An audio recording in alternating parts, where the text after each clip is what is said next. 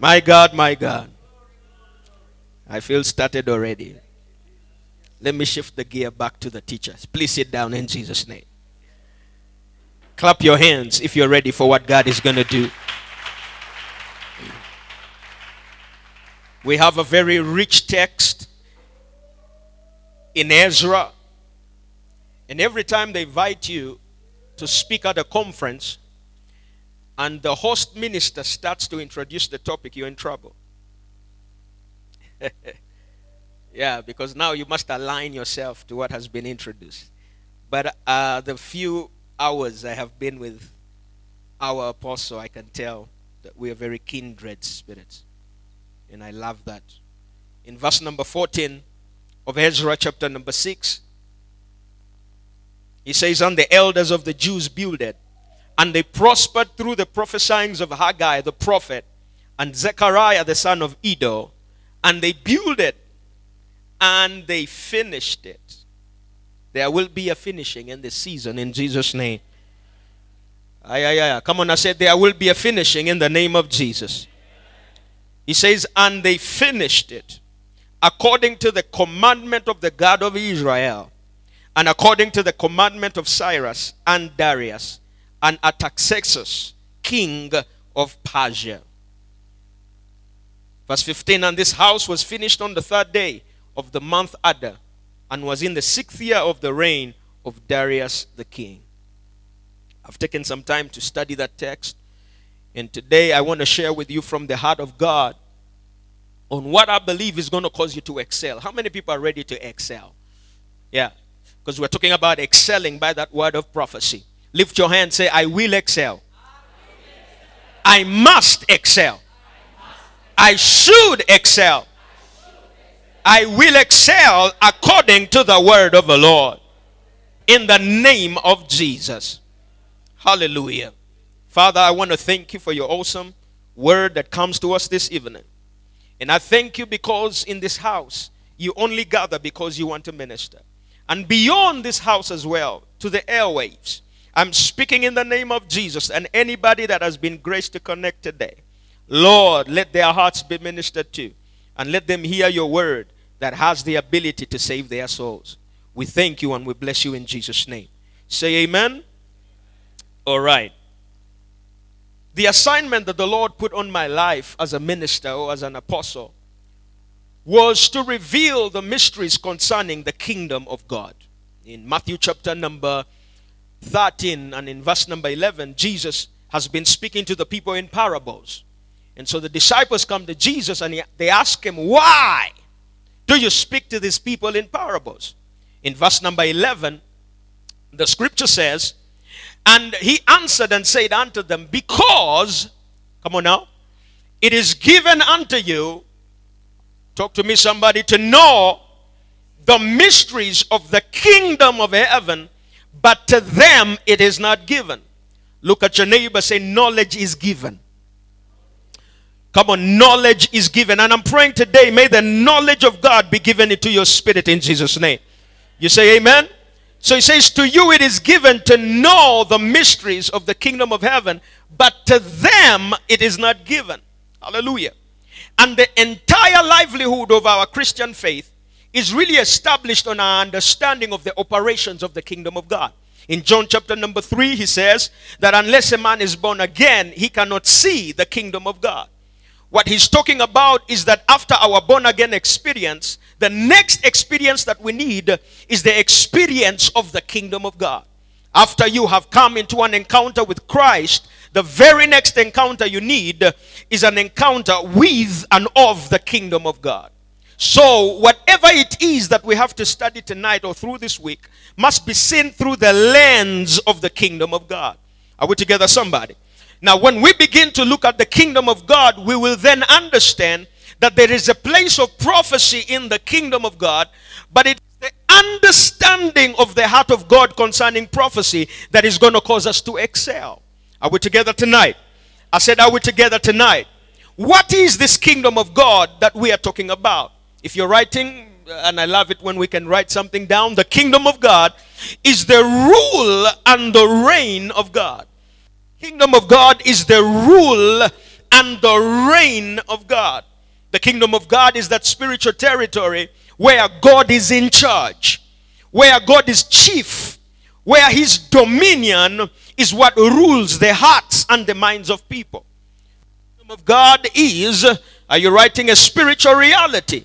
In Luke chapter number 17, verse number 19, 20, 21, the Pharisees came to him and they asked him, he says, when will the kingdom of God come? He looked at them and says that the kingdom of God does not come by observation. Verse 20.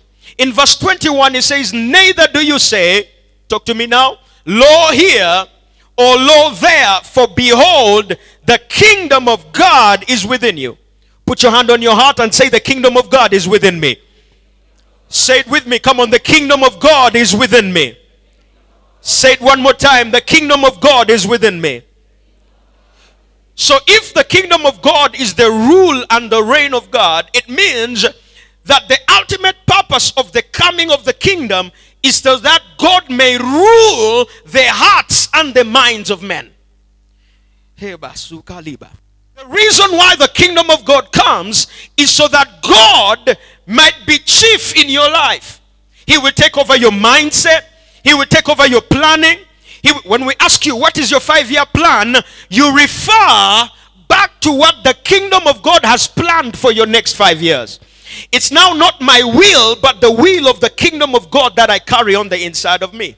I'm laying a foundation for where we are going. So the kingdom of God now ultimately is not a space on the outside of us, but it is a reality on the inside of us. And that reality is marked by how much God is in control or is in charge of your life. Are we together, somebody?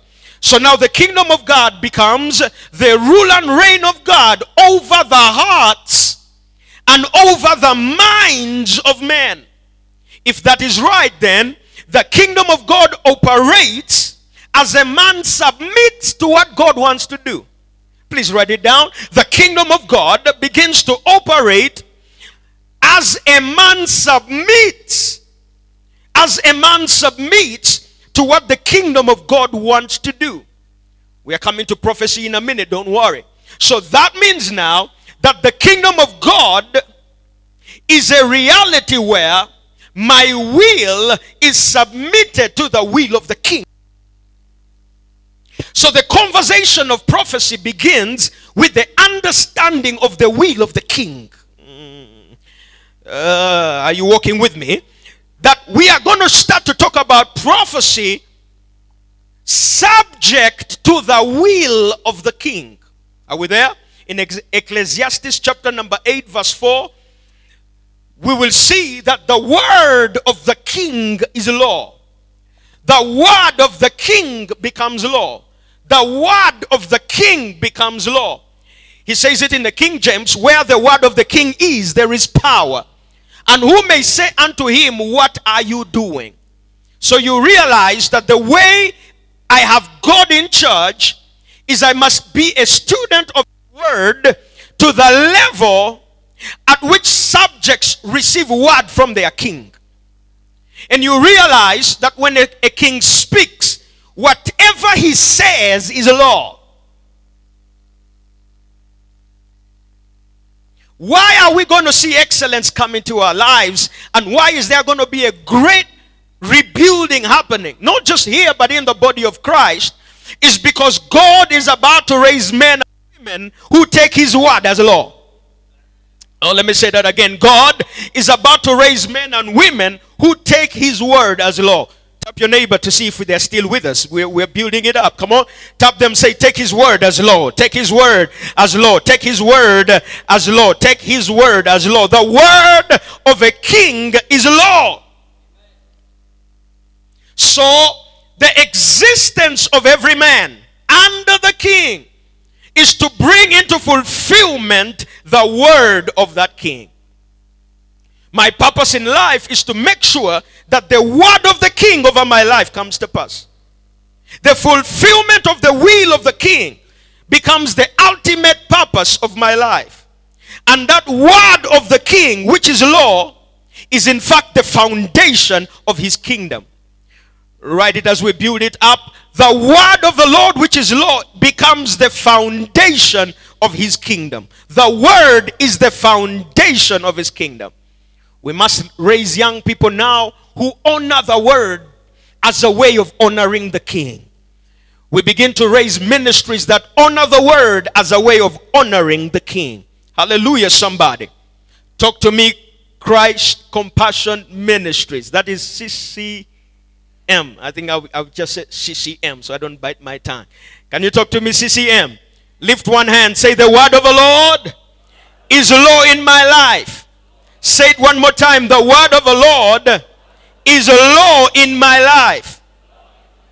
Let's look at Hebrews chapter number 1. And then I will take you to Ezra so you know why I had to give you such an introduction. In Hebrews chapter number 1, the Bible says in verse 1 that God, who at sundry times and in diverse manners, he spake in time past unto the fathers by the prophets. So the purpose of the prophets was to be the communication between God and the fathers. Talk to me now. The purpose of the prophets was to be that venue, that avenue of communication between God and the fathers. When God wanted to speak to our fathers, he found a prophet. He found somebody that would carry that word to the king. We have to be careful in this day where the kings are swallowing up the prophets. We have to be careful where the kings have begun to corrupt the prophets. We have to be careful in this day where kings have become their own prophets. You remember Saul? That's the reason why he was rejected by God, because he wanted to be his own prophet. So God, who at sundry times and in diverse manners spake in time past unto the fathers by the prophets, verse number 2, has in these last days, help me read, CCM, come on.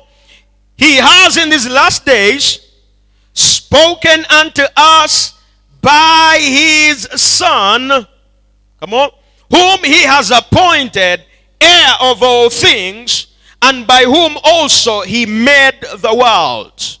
So we already see that the Son is coming as a king, and he's coming to rule on behalf of his Father. Verse number 3, who being the brightness of his glory, read with me, and the express image of his person, upholding all things. Let me see a fist, somebody. Make a fist, make a fist, make a fist with me, because we are about to get into some business now. Are you ready? Upholding all things. How?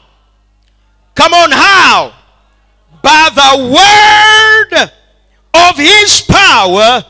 Look at your neighbor, say, your fist is not very convincing. You look like, come on, come on, come on. You are about to uphold your destiny. Are you here? We are about to uphold the ministry. We are about to uphold our families. Anybody here? By the word of his power. Upholding all things by the word of his power. Because this is the characteristic of a king. He upholds all things by the word of his power. When he had by himself purged our sins, sat down on the right hand of majesty, and is now made much better than the angels, and he has by inheritance obtained a more excellent name than they. The kingdom of God operates by how you uphold the word.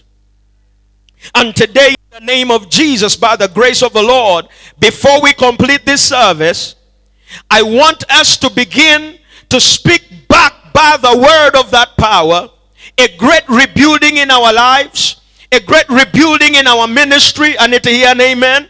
A great rebuilding in our families. Say in Jesus' mighty name.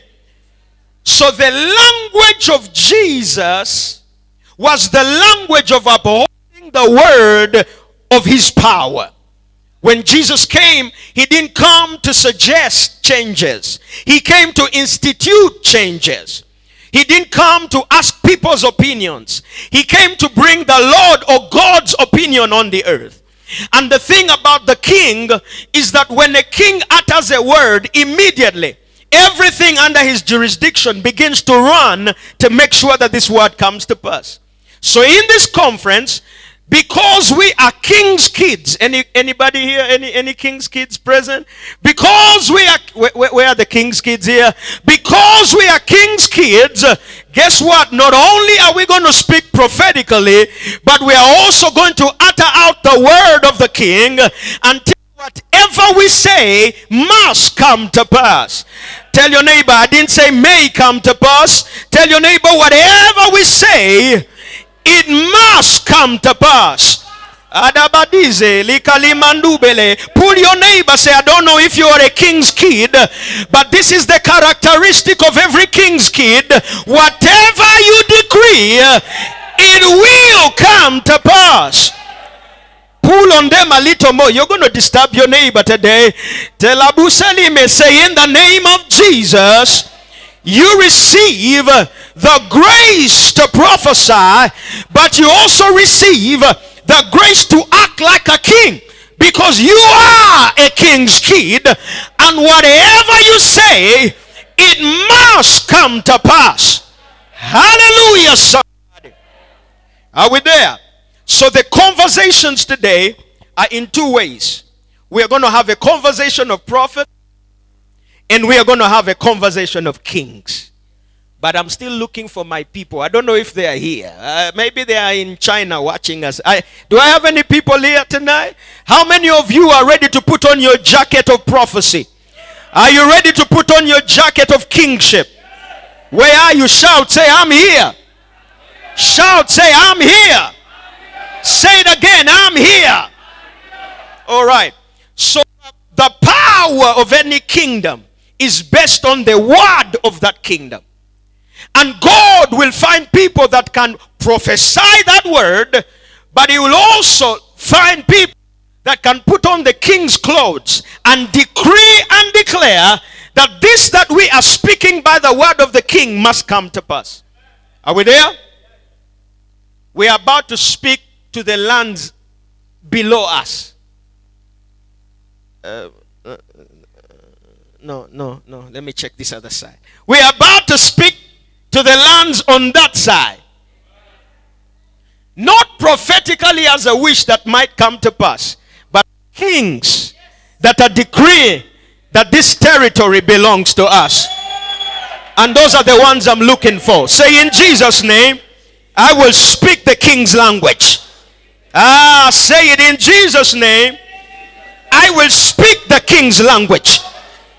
Say, in Jesus' name, I will prophesy, but I will also speak the king's language, because the kingdom has come and the king has spoken. Hallelujah, somebody. All right. Give me a few more minutes. Let me build my case.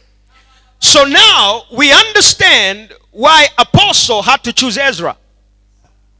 We understand that the rebuilding of the house of God in Ezra chapter number 6 could not happen unless a king had spoken. You will realize that the prophet had prophesied, but the king had not yet spoken. I need some help in here. The prophet Jeremiah had spoken, but the king had not yet spoken. The prophet had ministered about what the will of God is, but it was not going to happen until a reigning king says, this is now the time of that which was prophesied to come to pass. So you will see that we move from the dispensation of the prophets and we step into the dispensation of the kings, so that what was prophesied may now come to pass. So Jesus doesn't come as a prophet, but John the Baptist comes as a prophet. John the Baptist is the greatest prophet of all born of women. However, those that are the least in the kingdom of God are greater than John the Baptist, because these ones are not coming to prophesy. They are coming to institute what was prophesied. Are you still flowing with me? So God had spoken prophetically, but he had to stir up the heart of a king. And this king didn't even have to be a believer. They just had to be attuned to what God wanted to do. The king just had to know what time it is. The king just had to know what was written in the books. So when the king remembered, or when the king checked out the books, like we will see, he realized that there was a lingering prophetic word that had never come to pass. I speak over every lingering prophetic word over your life. Whatever was spoken over you by God through the mouth of the prophets.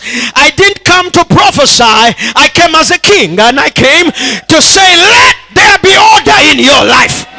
Let there be increase in your life. Let there be, come on, help me now. I said, let the ways open for you. Let the rivers gush out for you. Let there be a quickening for you. Let there be a rising up for you. Let there be a running over for you. I'm not prophesying, I'm telling you, let it come to pass. When Jesus came, Jesus didn't come and say, there 5 days from now you will be healed. He didn't promise anybody healing. He says, take up your bed now. Because he's not a prophet who prophesies healing. No, he's a king who institutes the finished works of God. Oh, I came to start up some kings. Do I have some kings in here? There is a level of prophecy, but there's also a level of kingship. Now watch this. Do you know that even though I am anointed with oil from River Jordan, even if I am so anointed in prophecy, what I say to you will never come to pass until you say something. It is what you say about what I have said that comes to pass. So many of us are looking for prophets rather than understanding our kingship. It's not what I say that has the power to. It is who I am that has the ability to make sure that what was said either comes to pass or goes back to sender.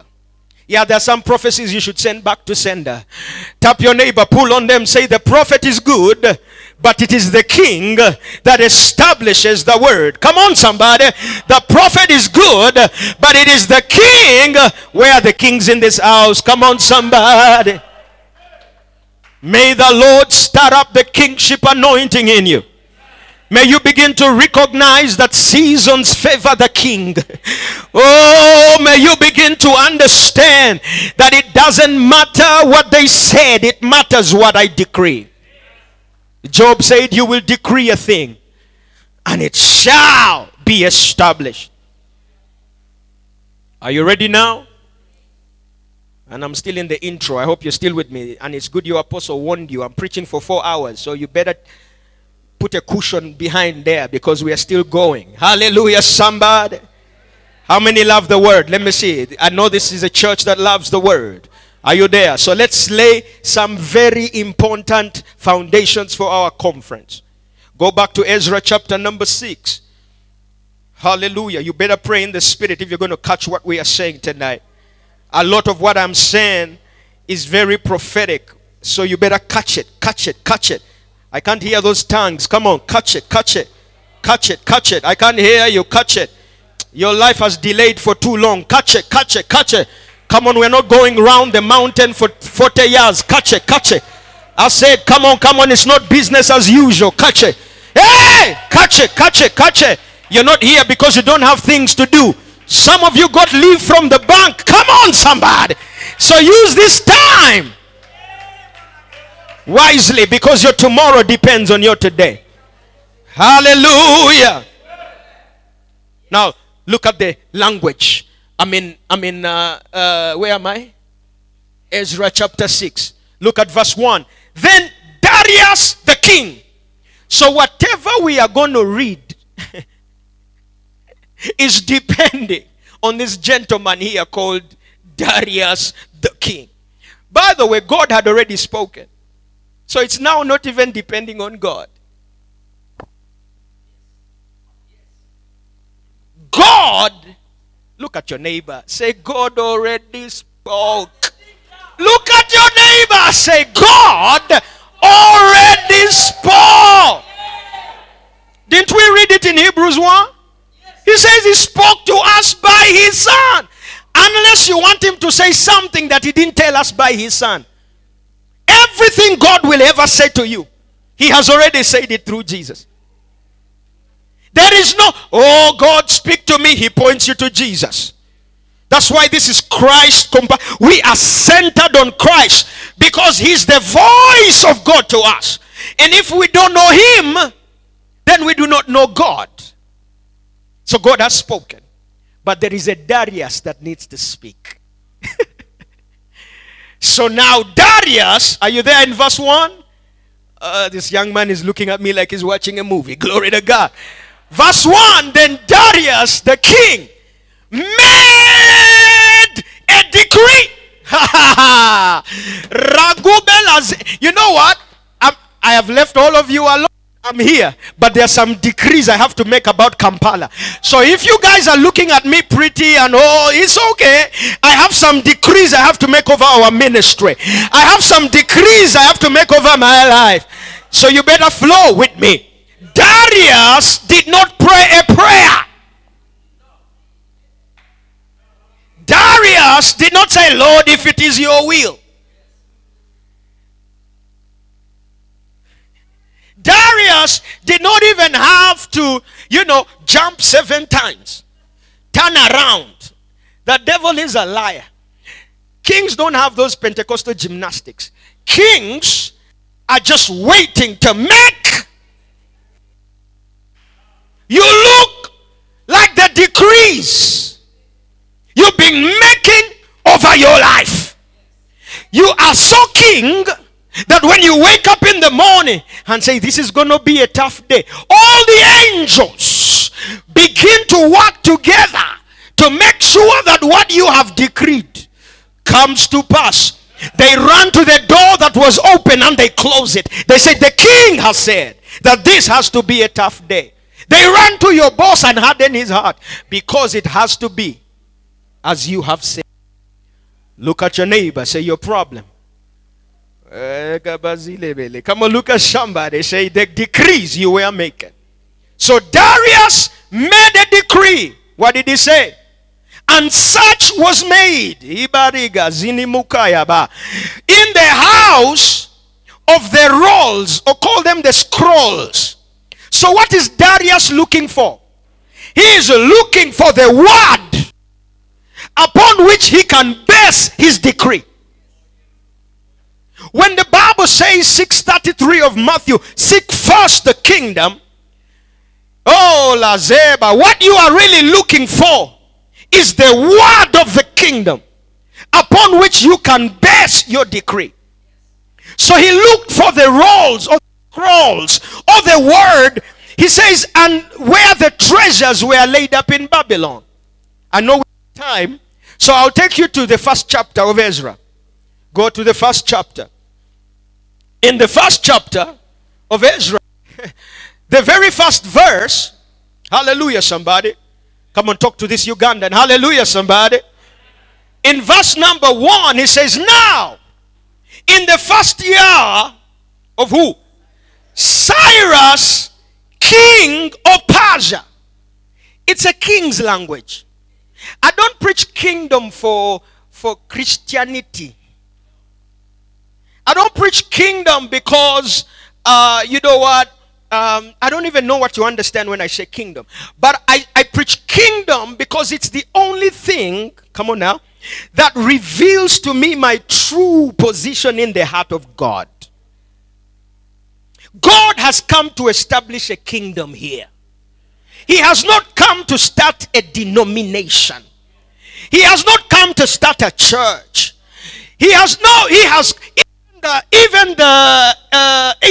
heathen kings like Herod, when they told him Jesus was born, he understood that there is going to be an exchange of kingdoms. He understood that a king has been born.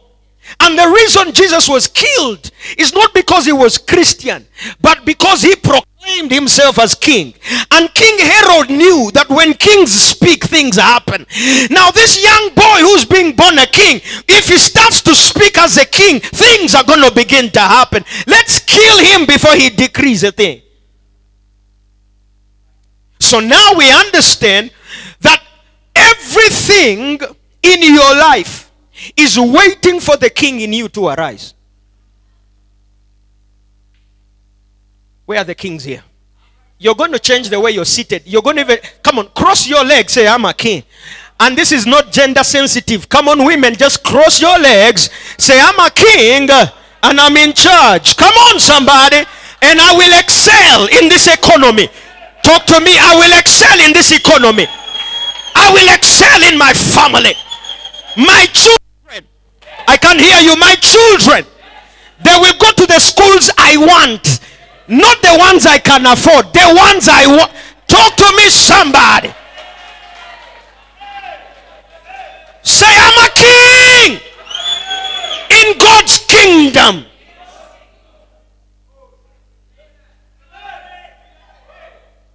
Okay, so let's behave for a minute. Verse 1, chapter 1 of Ezra. What does it say? In the first year of Cyrus, king of Persia. Look at this. The word of the Lord. You remember the word of his power? The word of the Lord by the mouth of Jeremiah might be fulfilled. So there's a prophetic word lingering. There's a prophetic word lingering by the mouth of Jeremiah. That word must come to pass. But what is delaying the word from coming to pass? The presence of a king who can connect to what God wants to do. So, you know, in that day, of course, there's no move of the Holy Spirit. So, kings are as dry bones. God says, no. This is a king of Persia. Are you catching me? This is he's not an unbelieving king. I mean, he's not a believing king. He's a king of Persia. And you remember Persia. Persia is not the best kingdom to be a king over. All right? But when God wants to do something, if these Christians are not being stirred up, the Lord has the ability to stir up even the unbelievers, if that's what it takes for the prophetic word to come to pass. But look at your neighbor, say, God, don't, come on, look at your neighbor, say, may God never have to look for somebody to substitute you. Come on, say, may the Lord never have. Come on. Look at them, say, when the Lord begins to stir up your heart, when the Lord begins to stir up your heart, speak as you are being led by the Spirit of God. So that the word of Jeremiah might be fulfilled. The Lord, what did he do? When was the last time our church here had a revival? Because I have a feeling this week would be a good time. Come on now. When was the last time we drank from the... Anybody here? Because this scripture must come to pass. I didn't choose the theme. No. God chose it through our apostle. So I'm here just to scream to you what God is saying. He says, God stirred up. He stirred up the spirit of Cyrus. Oh, there is a stirring. King of Persia. What is he stirring him for? Come on. That he made a proclamation throughout all his kingdom, and he also put it in writing.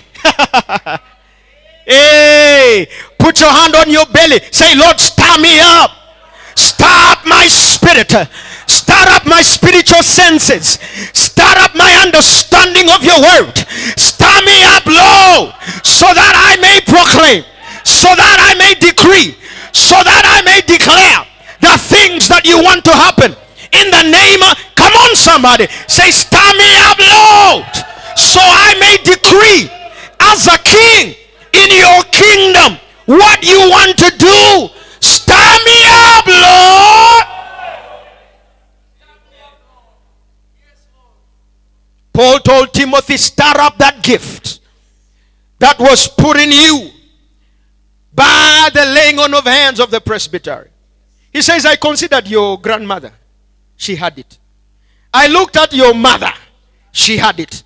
Now I'm convinced you also have it. You're not catching me. When I visited the house of Apostle Enos, I know he has it. When I looked at Pastor Kathy, you blessed me with your smile. I know you got it. If your parents have it, nobody's in this house. I said, if your parents have it, I know that you have it. The only problem is you must be stirred up so that when he says, let there be, you also look there and say, it must come to pass. When he says we are going to downwards, you say, let's go tomorrow. I'm convinced that it is in you also. And for you sons that have children, even your children get it. Stop praying in tongues as if you're doing yourself a favor. Stop susurring prayer. Come on, somebody. Speak like a king. Say, it must come to pass. Yeah. Now we speak to that cathedral to be built in the name of Jesus. Every facility we need, every money we need, whatever we need for that project to prosper, today at the beginning of this conference, we decree and we declare that the house will be built and the elders will prosper in the thing that God has called them to do.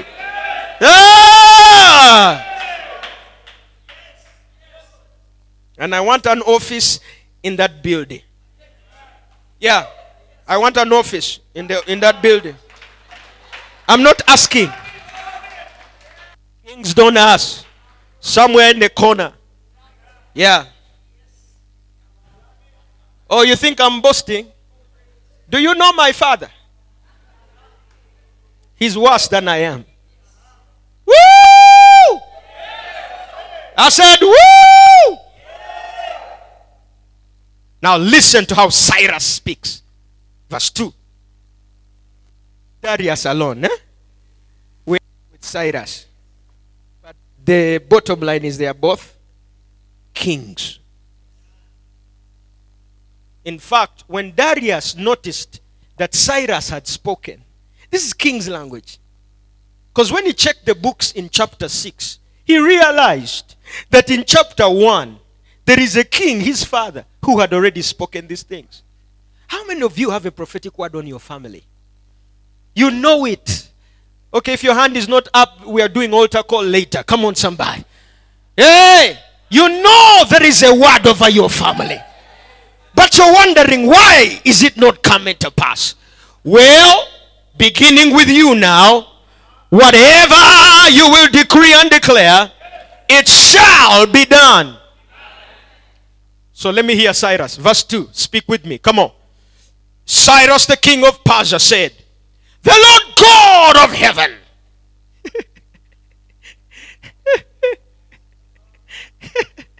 What's this area called? What's the name of his area? Athi River? Alright. The Lord God of heaven has given me Athi River. Look at your religious self thinking that I am.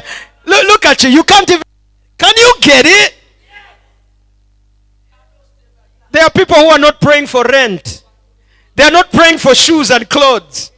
There are people who are praying for kingdoms. Do you know how many shoes are in a kingdom? The Lord God of heaven. We are changing our prayer books. Come on. The Lord God of heaven has given me all kingdoms of the earth. I'm angry at my prayers. I was a fool to pray the way I have been praying. No, Persia is not all the earth. How can the king of Persia say he has given me all the earth? Because he knows that the same God who gave me Persia also has the ability to give me all the earth.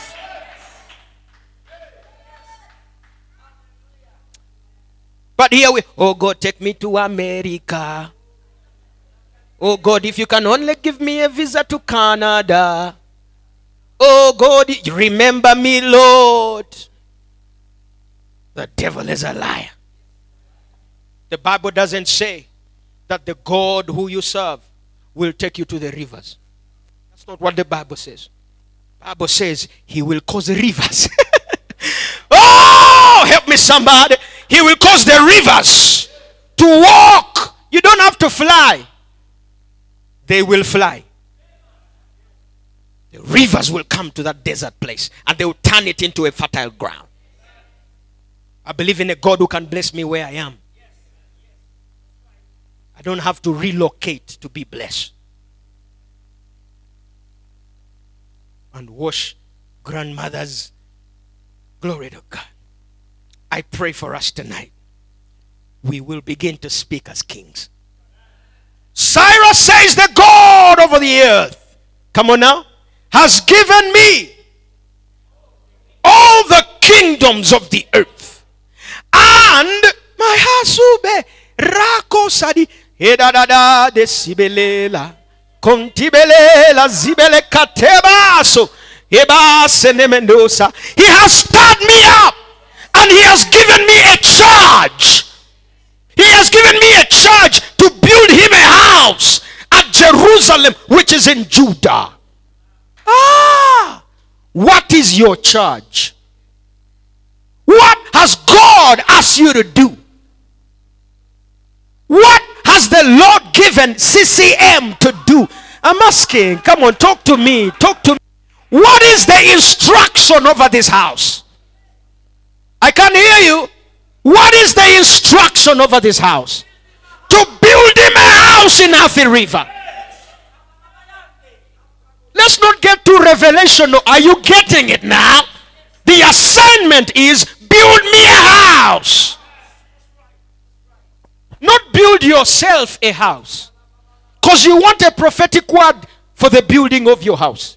But the prophetic word is build me a house.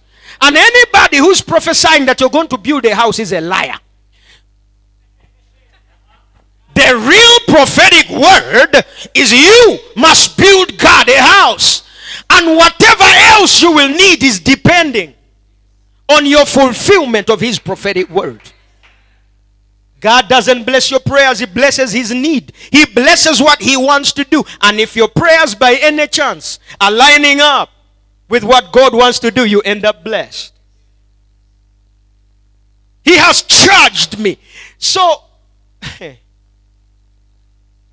I speak a charging over the hearts of the elders. I speak a charge. Where's the church in here? I speak a charge. Hey, hey. I speak a charge over the ministers of this house. I speak a charge over the sons of this house. I speak a charge. God is not requesting the king to build. God is charging the king to build. But because he is king, he knows how to honor the word of the king. It takes kings to honor the word of the king. So Cyrus knows that whenever he speaks, stuff must happen. So if there is a greater king that has spoken, it is not a suggestion now. It is a charge in my heart. So he says, we are going to build this house. Verse 3. Look at what happens. And I feel very prophetic. I feel like I'm right in the middle of what God is doing in this church. So look at verse 3. He says, who there among you of all his people? His God be with him. And let him go up to Jerusalem, which is in Judah, and build the house of the Lord God of Israel. He is the God which is in Jerusalem. Can you imagine? God did not speak to his people. God spoke to his king. So much that it took his king to gather his people. Unless you position yourself to be charged of God, instruction will be given to somebody else, and you will be collateral damage. I don't know who I'm talking to, but you will be an escort to a fulfillment of something that you were supposed to take charge of. He says, gather the people and build him. He is God. He identified, even as the king of Persia, that God is God.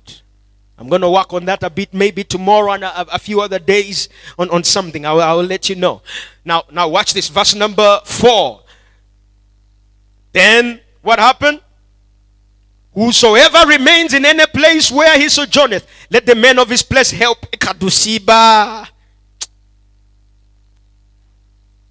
Kalimento sibe. Are you checking this? Anybody in the vicinity of the prophetic word, hey, I command you to bring the silver. Can we read the Bible? Let the men of his place, let them help him with silver, with gold, with goods, with beasts, with cars. Come on, help me somebody. With cement, with iron bars, with, I can hear anybody. Come on, with whatever is needed. Beside, after you brought all those things, then bring also the free will offering for the house of the Lord which is in Jerusalem.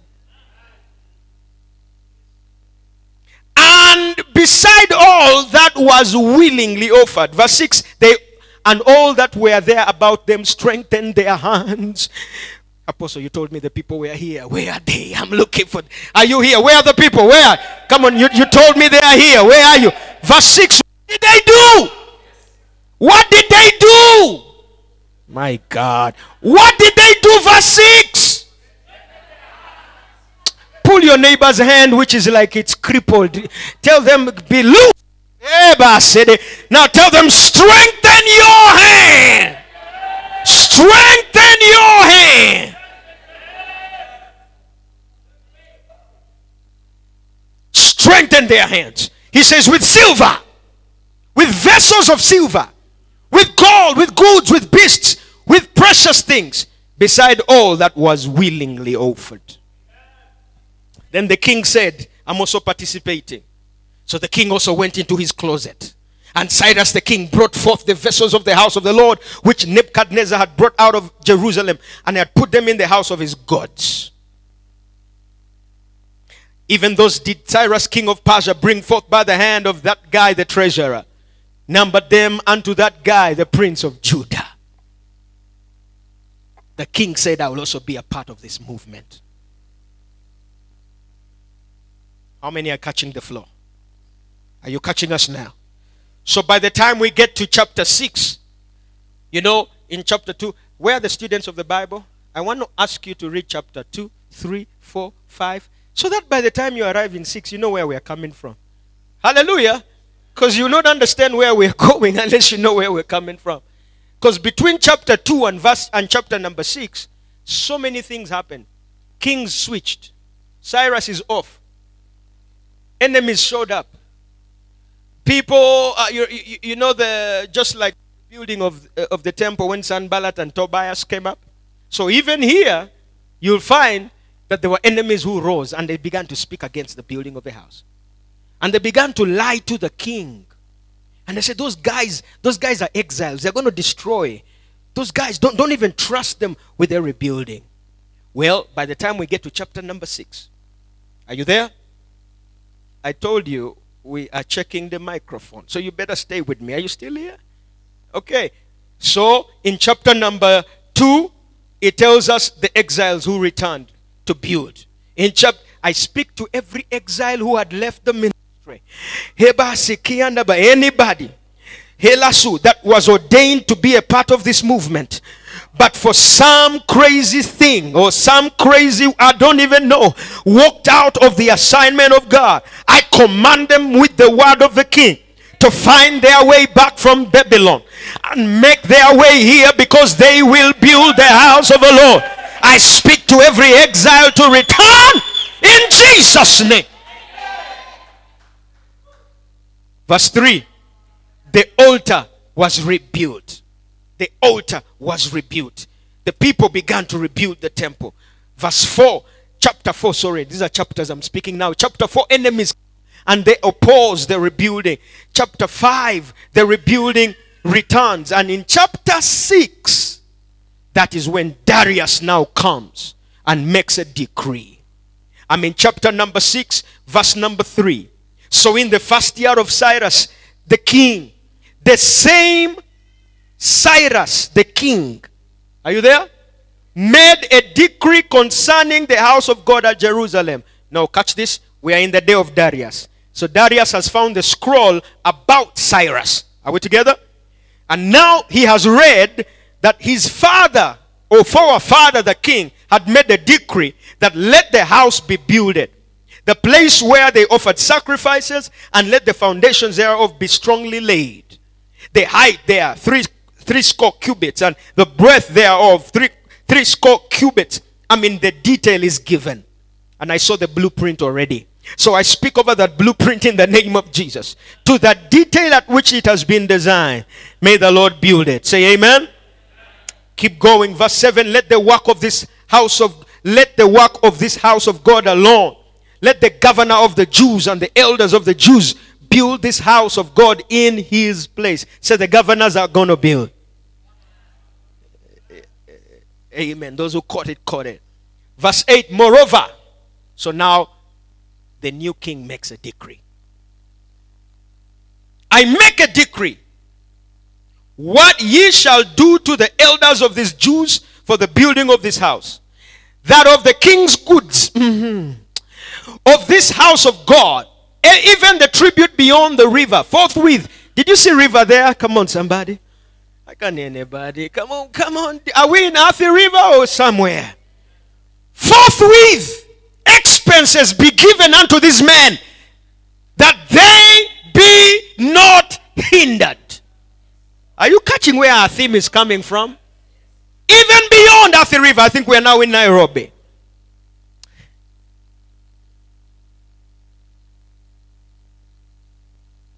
Verse 11. Maybe you have some people you're scared about. They are in verse 11. I have also made a decree that whosoever shall alter this word, let timber be pulled down from his house, and being set up, let him be hanged there, and let his house be made a dunghill for this. Is there anybody in the house? We've come for serious business, people. And then you realize in verse 13, we are now in the dedication of the temple, which is this conference. And in verse 14, the elders of the Jews build and they prosper, according to the prophesying of Haggai and the prophet and Zechariah the son of Iddo. And they built and they finished according to the commandment of the God of Israel, and according to the commandment of Cyrus and Darius and Artaxerxes. So there were 3 kings. This word had to come to pass. So I wanted to start with that prophetic introduction to the conference. And I hope that by that introduction you understand that we have not come to just prophesy little things to come to pass. We have come to speak the word of the Lord over our ministry. We have come to institute the king here and his kingdom here, so that men will come from all lands. I'm already speaking. Come from all continents. Come from all corners. And they will say, let us go up the hill to the house of the Lord. And they will not come empty-handed. They will carry with them sheaves of gold and of silver. And they'll say, this is our contribution to the building of the house. Let it be as I have spoken in Jesus' mighty name. Somebody shout, yes, Lord. Come on, shout it. Say, yes, Lord. Yes, Lord. Because the word of the king is law. Are you there? Come on, are you there? So now let me go to the sermon. Is that okay? Can I now go to the sermon? Clap your hands and give God praise. I said clap your hands and give God with a shout. In fact, stand up for the word of the Lord. Clap your hands and celebrate what God is about to do in our church. Celebrate what God has spoken. Celebrate what the King will institute. Celebrate a new kingdom being built. I can hear you celebrate what the Lord is about to do in this house. Come on, celebrate. The word will come to pass. The word is coming to pass. The word is being established. Come on, beyond the Athi River. Clap your hands, say it is done. It is done in the east. It is done in the west. It is done in the north. It is done in the south. Lord, let it be according to the word of your kings. The word of your king. Can you find 3 kings? Find Darius. Come on, join your hands with 3 people. Can you find 3 kings? Find Darius, find Cyrus, and find Artaxerxes. Find somebody. Say, in the name of Jesus, we 3 kings are decreeing and declaring that this good work that the Lord has begun in this place, it shall prosper, it shall be builded, it shall succeed in the name of Jesus. It shall excel, it shall excel. Come on, our children will be part of it. Our grandchildren will be part of it. Our great-great-grandchildren will be part of it. In the name of Jesus. Squeeze that hand, say, let your kingdom come, Lord. Let your will be done. Let your kingdom come. Let your will be done. Take 30 seconds in the Holy Ghost. Stir it up. Stir it up. Ilimuka simande barai. I can hear you squeeze that hand. Liparakatosata. Oh, sikande pale kula sedai. Inibriado sekia de baha. Manto saka. Elalalabuse. Squeeze that hand as a charge. I charge you to build. I charge you to build. I charge you to build. I charge you to build. Hey! Sikularada belada. Maleto seketele bedus. Inima breka setada de. Hey! Suka baleba sepadada. Shout a big hallelujah, somebody.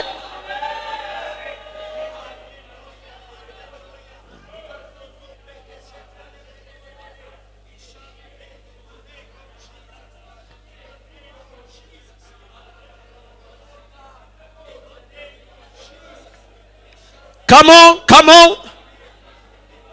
CCM, come on. There's a charge on us.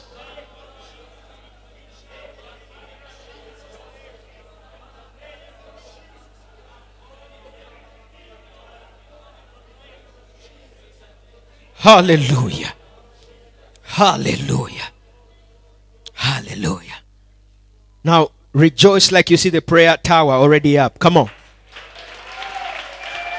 Celebrate, celebrate, celebrate, celebrate.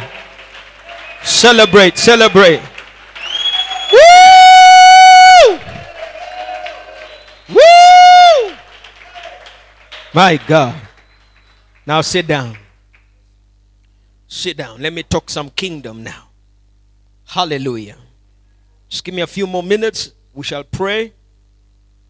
I'm telling you, tomorrow will be hotter than today. And we are just going to keep building until by the time we end Sunday, this place must be on fire. And kings will be raised. Hallelujah. Now I want to switch to the teacher. Is that okay? So get your books out. Don't worry, just a few minutes. But I can't just scream and walk away. I will not have done ministry justice. When we talk about prophecy, we must understand that man cannot prophesy a thing and it comes to pass unless it is of God. Are we there? Unless it is of God. Isaiah 55. There are 3 things that I have prepared for you to speak on, and if I do those 3, I'll be ready to head back home. Isaiah 55. You all know verse number 11, don't you? Don't you? Bible readers. Come on, Pastor, help me. If nobody's talking to me, at least talk to me. All right? All right. What does it say? Come on. So shall my word be that goeth forth out of my mouth. Now that's prophecy. The word prophecy, we will understand it better by the definition of the word prophet. Know that the word prophet is nabi. But what that word prophet means is a gushing forth, a coming out as of a fountain. So when you think about it, the way you see a fountain gushing water out of the ground, that's what prophecy is. A coming forth. But the source of that fountain is God. The source of what is gushing out is God. So he's saying, so shall my word that gushes out, my word that comes forth out of my mouth. Are you there? I said, are you there? He says, it shall not return to me void. So it is 100% guaranteed to come to pass. It shall not return to me void. There is an assignment to that prophetic word. He says, but the word that has come out has enough power in itself, come on, to accomplish that which I please. So we're already noticing that it is only what he pleases that comes to pass. So true prophetic ministry is sourced from the fountain of life, who is God. And whatever he says, talk to me now, it must come to pass according to what he pleases. You remember Paul saying, it is God that worketh in me. Come on. Both to will, to do, according to his good pleasure. So kings must first understand the pleasure of the king. But before I even try what I'm trying to do, what is the pleasure of the king? Hallelujah. He says it shall accomplish. Are you still there? That which I please, and it shall excel by the word of prophecy. It will prosper in the thing whereunto I send it. Are you there? So this is the true understanding of the prophetic word. So I did my homework and I looked for the ways in which God sent the word. And I want to base that for what we shall use as our conversation in this conference. Prophetically, Isaiah is speaking about how God says that this shall come to pass, and it comes to pass. However, when you look into it, you start to see more than just what he's saying. So the word of prophecy is always sent. But the forms, please write it down. The forms of the word are different. The forms in which he sends the word. So there are three forms that I saw in the scripture, which I will present to you. Today I'm not going to go really in depth because of time, but we will see how to build up on this. But I wanted to give you something to think about. Are we still in the house, somebody? I said, are we still in the house? Because God prophesied already. He already sent the word. He's not going to send it. He sent it. But until we understand how he sent it, the form in which he sent it, we can't understand how to connect it so that we can excel in that word of prophecy. Don't think of prophecy as the word of the prophet. Think of prophecy as the word of God in the mouth of a prophet. Are you still here? Okay. So now, number one, in the Old Testament, please write this down. In the Old Testament, that word that he sent that must prosper was the law. He sent the law through Moses. But the law was representing the law of God unto men. And it's important for us to understand that the reason he gives us the law first is for us to appreciate the seriousness of his word. He wanted the recipients to understand that when God says you must do something, you better do it. The law of God. And as I read through the law of God, I realized that it is more than the law of Moses. You have to draw a line between the law of Moses and the law of God. The law of Moses was really a part of the law of God. What the law of God is, please write this down. It is the mind of God that must come to pass in mankind. The law of God is the desire of God, the mind of God that must come to pass. The law of God. And everyone that is here tonight, your life is under the law of God. Did you hear what I'm saying? No witch can determine what your destiny is. You are under the blanket called the law of God. And I don't like it that our new generation people don't know God like that. No, because we have substituted the law of God for grace, and we don't understand that God is serious business. Tap your neighbor, say God is serious business. Come on, tap on them, say God is serious business. Look at them, say God is serious business. And the Lord began to reveal to us that the purpose of grace is to empower us to obey the law of God. So the primary way he sent his word was as the law of God. But today I'm going to just give you a few hints on what that law is. That's the Old Testament, but it has the pictures and the forms by which we exist today. Hallelujah. I will unpack something for you today. It's going to be beautiful. Anybody love the word? You love it? Do you love the word? The second way he sent his word. One was the law of God. The second way, which is the crux. I know it's the foundation of this ministry, so you know what I'm talking about.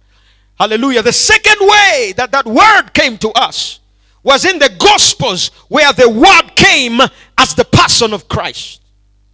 So he sent the word as the person of Christ. And unless I know who he is as the word of God, it will be impossible for me to excel or even to be the kind of man I want to be. So the second way is what? That person of Christ. He came as the word. Hallelujah. And so he has charged Christ, you will not return to me void. Christ, you will not come back to heaven void. Christ, until you have accomplished what I have sent you to do. So now Christ goes back because he has accomplished what he was sent to do, the person of Christ. Are you still there? We will unpack that, and for me that's really probably the center of this conference. But we'll see what the Lord has for us. Hallelujah! So number one, please, is prophecy. Let me put my mind in order. Number one is prophecy as the law of God. Write it that way. Prophecy as the law of God. Number two is prophecy as the person of Christ, or the word of Christ. The person or the word of Christ.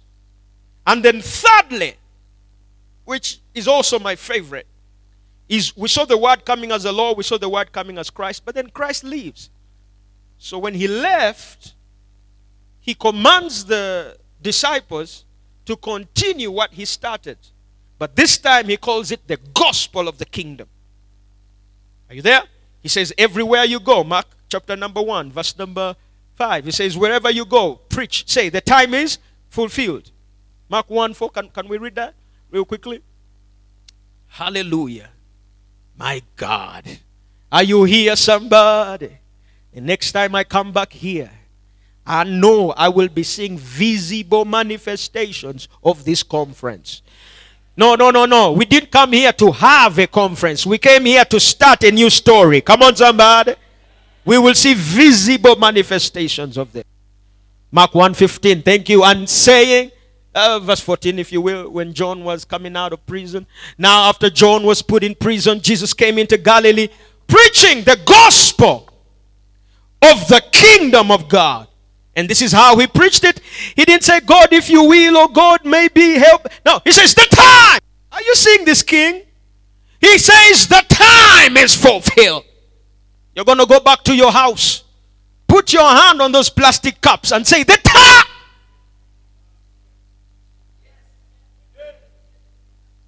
Call your kids. Put your grades on the table. The time. Speak kingdom over it. The time is fulfilled. Enough of the lingering anointing. We want the staying one. We want the one that is manifesting. Not the one lingering, the one manifesting. The time is fulfilled. The kingdom of God is at hand. Repent and believe the gospel. So the disciples had to preach like that. He sent them to tell the people the time has come. If there are any people in your family that are not born again, stop asking for their opinion. God didn't send us to convince them to get born again. He sent us to speak as kings and say, brother, so and so, the time is fulfilled. The kingdom of God has come. So number 3 is prophecy as the gospel of the kingdom. Prophecy as the gospel of the kingdom. The declaration of the time of things. My God. My God. It is gospel because it's good news. How many of you are tired of bad news? You're like, no, enough bad news in my life. I want some good news. Where are you? Because it's the kingdom that's going to bring good news. No one raised their hand. You guys are okay with bad news? All right, let me talk to myself. No more bad news in my life in the name of Jesus. Come on, it's my season for gospel. Good news. Hallelujah. So we will look at prophecy as the gospel of the kingdom. I have about 8 minutes. So, are you getting where we're going? Are you getting where we're going? Because I believe that first of all, God wants us to honor him as God and recognize that his word is law in our lives and know that what the Lord has said is law. It must come to pass. And then we will have to recognize how he has administered it through Christ. So we get a revelation of who Jesus is. And we see in Christ the fulfillment of the law of God. Am I still talking to somebody? We see in Christ the fulfillment of the law of God. Everything God had ever dreamt for mankind, we see it fulfilled in Christ. Everything Adam missed as the first man, we see Christ walking in it. And you are going to walk in that dimension. But you see, the fruit of that word coming to pass in Christ is how he then establishes and propagates the kingdom of God. By the time we leave this conference, we have honored God, we have recognized Christ, and we have built his kingdom. Nobody had me. I said we have honored God. Come on, we have recognized Christ, and we have built his kingdom. Oh, if you believe that, clap your hands and give him praise. So, for today, I don't know if I can even dare this. Maybe I catch this. Yeah, I'll catch this tomorrow. It's no. You're not tempting me to go there. Lord, lead me not into temptation. Glory to God. I believe what we have heard is charge enough. It is charge enough for us to pray. At least I've given you a tip of where we're going. It's charge enough for us to pray and know we are square center in the will of God. Come on. I'm looking for somebody. We are right where God would want us to be in this season. And we can't miss what God is about to do in our lives. And if anybody of you can participate in the prophetic word that has been released already, I'm telling you, you will be a testimony of the things that God has prepared to do in this ministry. I need you to look at your neighbor. Say, did you catch anything? Did you hear anything? Are you ready for where we are going? Come on. Tap somebody. Say, did you hear anything? Are you ready to connect to something in this season? Are you ready? Are you ready? Are you ready? Now I'm going to guide you in prayer. Is that okay? Is that okay? I'm going to guide you in prayer, because if I just say start to pray, you may start to pray for something else. Glory to God. I want to guide you in prayer, but I want to believe God that This that he has shared with us is exactly what he wants to do among us. So find somewhere to write, because this is what we're going to be praying about. And I'm not reading it here. I am receiving it as the Lord will direct us. Kandi salibra gadosi kasabiliha. And it's a mascot here. Come on. Kilusu beli and the siba. Come on, come on, come on. We are starting this thing up. We are starting this thing up. Don't be religious on me. Come on, come on, come on. Kepala da zetelibugu zindambrundu zimbale zudidai. Ikazididi. And Apostle, let's do this together. If there's anything I've missed, please let me know so that we can pray this thing over. Helagazude gidabade zadikala so dibelegede zadadade zadada. The first thing I would want you to pray about is your kingship. The realization that we are kings who are here to institute a new kingdom. Do you believe we have to pray over that? I need agreement here. Come on. How many of you caught where I started? There are many prophets but few kings. Are you there? There are many people saying so many things but few people speaking as kings. So we must pray and activate our kingship in Christ. Are you there, somebody? He says, I have raised now. He says this, that you're now a kingdom of kings and priests unto God. So we need an intercessory prayer that will activate the kingship anointing that is in our lives. We are going to pray for that. So write it down. Frank, write these things down for me and bring them here so I can pray as I remember. Number 2, I want us to also pray very, very importantly, Calibre, for a stirring up. A stirring up, a stirring up. Because even though I'm a king, if my heart is not stirred up, if my heart is not stirred up to catch the wave, to understand what God is doing in my country, understand what he's doing in the body of Christ, then even though I'm a king, I will not know what to say. I need a stirring up. I need God to awaken me into the realities of what he is doing. And then I announce to the world that this is what the Lord is doing. Are you there, somebody? I love John the Baptist. Even if he was a prophet, when he saw Jesus, he says, behold the Lamb of God. That was a stirring. That was a stirring. Look at me, somebody. John the Baptist was baptizing people, dipping people, dipping people. He looks up, dips somebody, looks up, dips somebody, looks up. And then he saw one guy. He stopped this whole tradition he was doing. He stopped the routine he was doing. He says, wait a minute. Behold the Lamb of God that taketh away the sins of the world.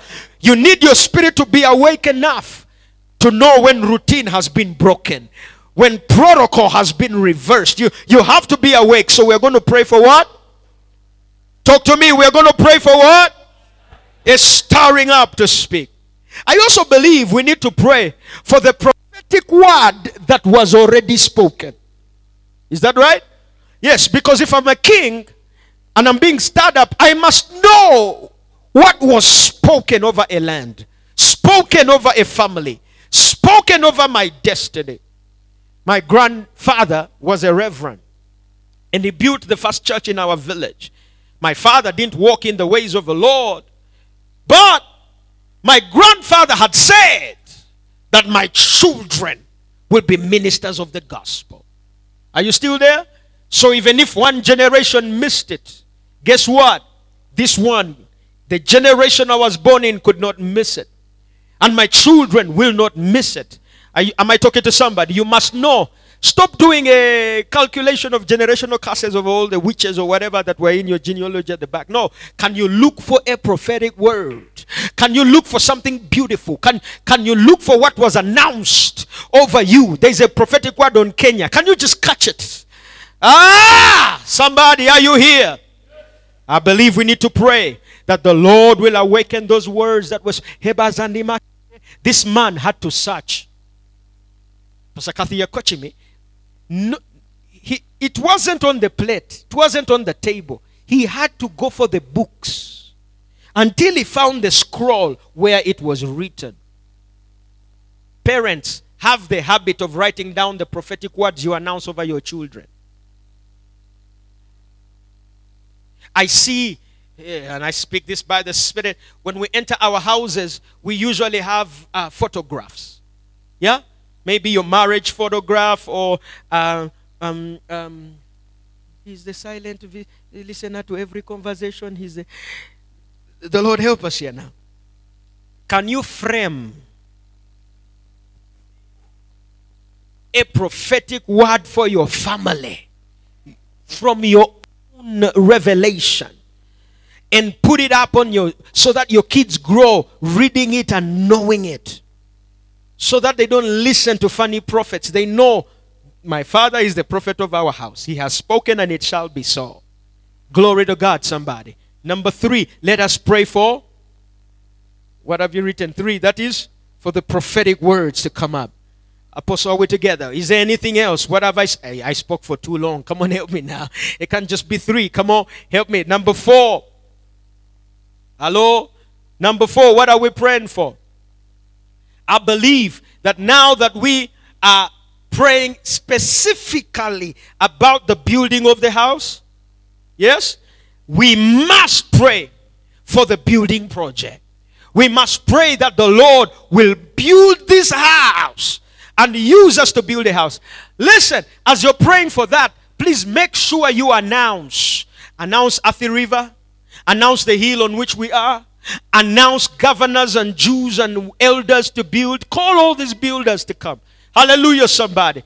Announce the vision supporters to show up. Announce those with the silver and the gold to show up. It's time to build. It's time to build. So let's announce. Let's pray. Ella, how many of you know we are not saying, God, help us and bring people to stand with us, please, please, please. God, we don't want to be ashamed. We dug the holes, now there's no money. That's not what we are doing. We're saying, God, the God of the heavens, has made us a ruler over the kingdoms of all the earth. We are praying with such spiritual arrogance. Am I talking to somebody here? The exiles, I heard you. Number 5. Don't worry, that's in every church. I have some exiles in my church, and I keep praying for them.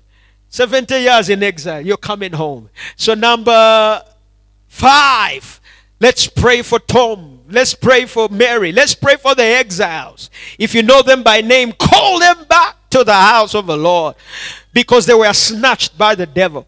But we are praying them back in the name of Jesus. The exiles are coming back home.